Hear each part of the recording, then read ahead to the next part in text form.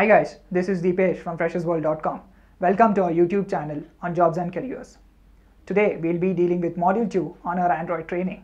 So let's start with Android architecture.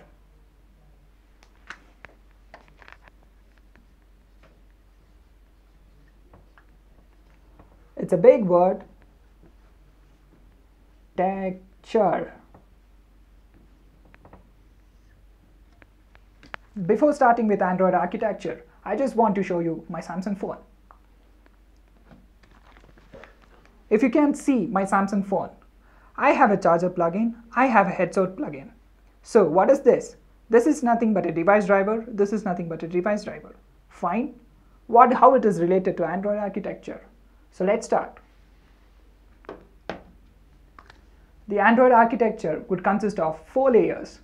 The base layer would be the Linux kernel. So now, what is a Linux kernel? What it consists of? As I showed you, this is my headset jack and this is my charger jack. So what is this? This is nothing but device drivers.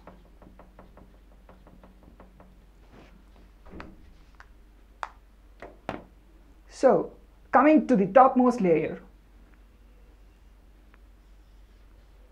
as you can see in my phone, I have apps installed on my phone.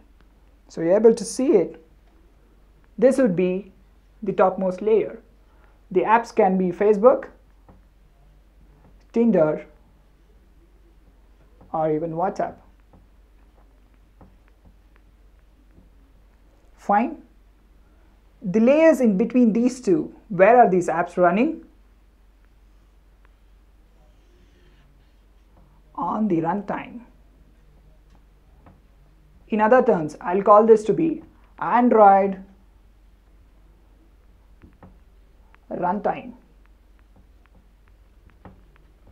This would be consisting of 2 features or 2 components, that is DVM and libraries.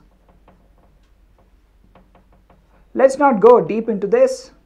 So let's see what is the next layer. This layer would be your Java frameworks. So why is this Java frameworks used? You want to run your app onto the Android runtime. You need to have some components helping you.